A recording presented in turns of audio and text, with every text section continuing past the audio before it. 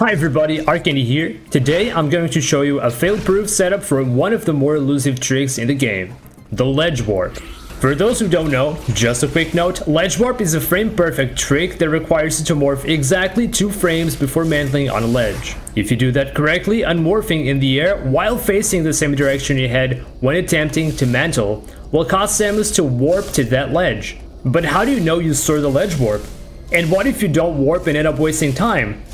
These questions are some of the reasons why ledge warping doesn't see a lot of intentional use. Don't be intimidated by that though. With the correct setup, ledge warping is actually super easy. Let's go straight into how this is done. The first setup works specifically with ledges that are 4 tiles high. It doesn't matter if it is a wall or a platform. You need to find a 4-tile ledge, spin jump towards the ledge and hold B to do a full jump. Note how you're guaranteed to mantle when doing this. Right after jumping, let go of the left stick and leave it neutral. Do this as soon as possible after jumping.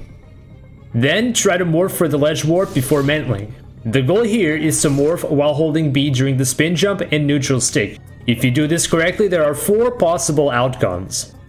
If you try to morph too late, you get mantled, didn't get the ledge warp. If you morph 1 frame before mantling, you get a spaceball. Once again, no ledge warp. If you morph but don't get the ledge warp, Samus will go up and then fall to the ground. If you morph and successfully get the ledge warp, Samus will go forward and land on the ledge. This is the only time morphing before spaceball lets Samus land on the ledge. See, it'll be obvious if you did the setup correctly. This trick continues to be frame perfect, but your movement and timing are always the same, so it can be very consistent. The neutral stick is not absolutely necessary, but it makes it much easier to distinguish failed from successful attempts. We can also take this setup to underwater platforms before acquiring the gravity suit. Instead of 4 tiles, however, we would use ledges 2 tiles high. The setup for the underwater ledge warp is basically the same as the previous setup. Find a 2-tile ledge, spin jump towards the platform while holding B for a full jump, release the left stick to neutral right after jumping. Try to store the ledge warp. The outcomes for the underwater ledge warp are slightly harder to tell apart, but distinct enough that this still works.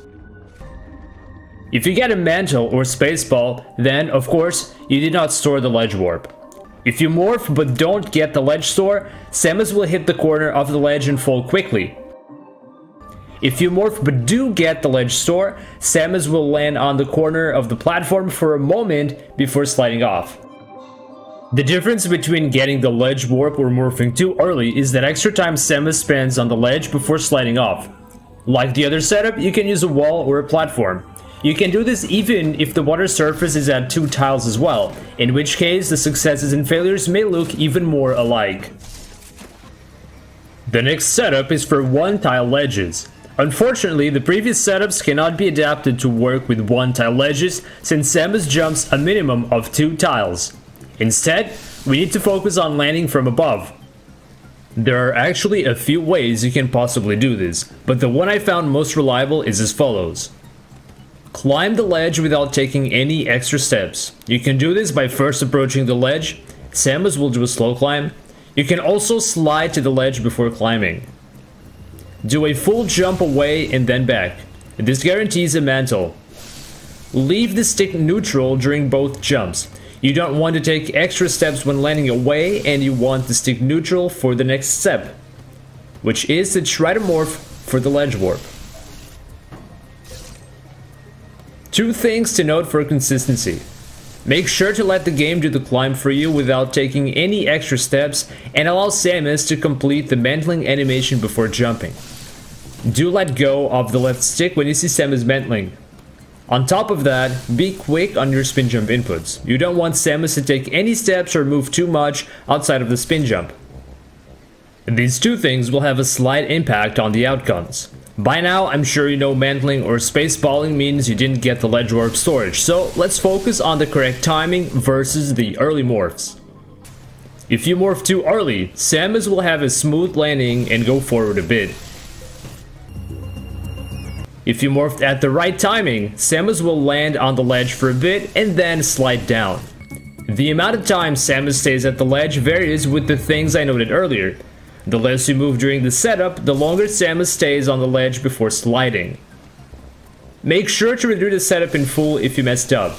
There are many subtleties with different ways to climb the ledge and how that affects the outcomes, but I will not get into that.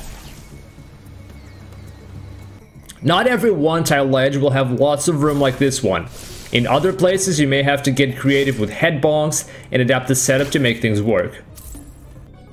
Just for completeness, underwater one-tile ledge warps are possible too, though there are only a handful of those in the game. The setup is practically the same as the out-of-water setup, except you should press L for free aim after fully climbing the ledge to make Samus reposition, which makes the mantling more consistent. The outcomes are pretty much the same as well. Once again, consistency is important as your jumps and exact positioning can slightly change them. What about 2 and 3 tile ledges? Those are tricky.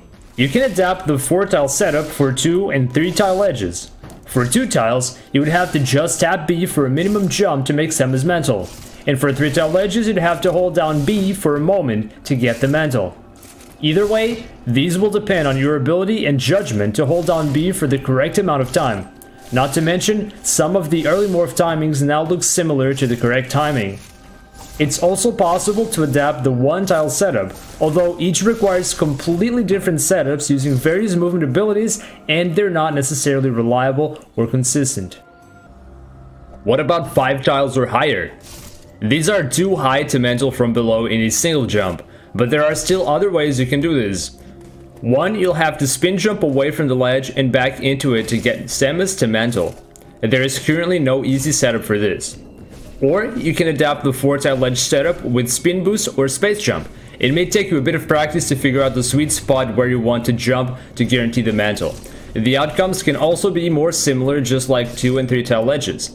Some places might actually have the perfect height, in this case 10 tiles, to do a full space jump from below.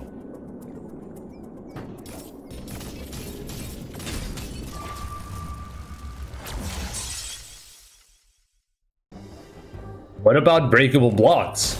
Not much to say here. You can indeed store ledge warps on breakable blocks as normal. You can also warp back to them while they're broken.